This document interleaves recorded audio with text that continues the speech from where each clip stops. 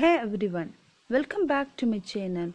Don't forget to click subscribe button if you want more weekly updates.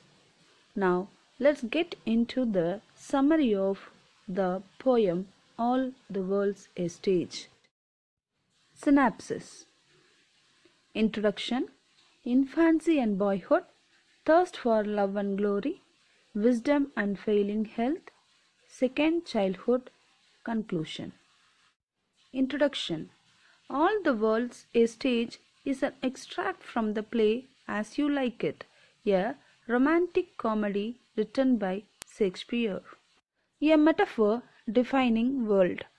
Shakespeare claims this world as a stage in a theatre. All men and women are only actors. The stage has both exit and entrances. Similarly, men and women take birth and enter the world. They live their lives and go out of it when they die. Even man plays 7 emergent roles and lives through 7 stages of life. Infancy and boyhood. With the birth of an infant begins the first stage of man's life.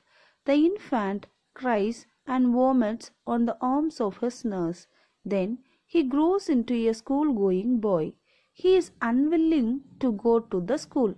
He moves towards school at a snail's speed. Thirst for love and glory. In the third stage, man plays the role of a lover. His eyes like a furnace. He keeps on writing ballads praising the beauty of the eyes of his beloved. The fourth stage is that of a soldier. He keeps a beard like that of a leopard. He always runs after honor and fame. He is ready even to enter a cannon's mouth just for a momentary glory and bubble of reputation. Wisdom and failing health. In the fifth stage, man plays the role of a justice. He is fond of eating chicken and develops a fat round belly. He is full of wise sayings and modern instances.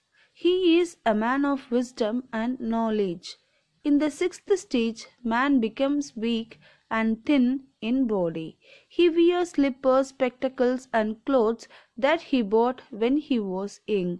These pants and stockings have become loose for his shrunk and thin legs. Second childhood. The seventh stage is the second childhood. In this stage, man becomes very old and starts behaving like a child. He is left with no teeth and becomes weak in eyesight. Actually, he loses taste and becomes a victim of forgetfulness. The poet describes this helpless state as sans teeth, sans eyes, sans taste, and sans everything nicely. Then the man departs from this world. Conclusion. Shakespeare condenses the life of man beautifully and portrays it well. The revisit of childhood in old age proves his profound understanding of human life. Thanks for watching. Don't forget to click the subscribe if you want more weekly updates.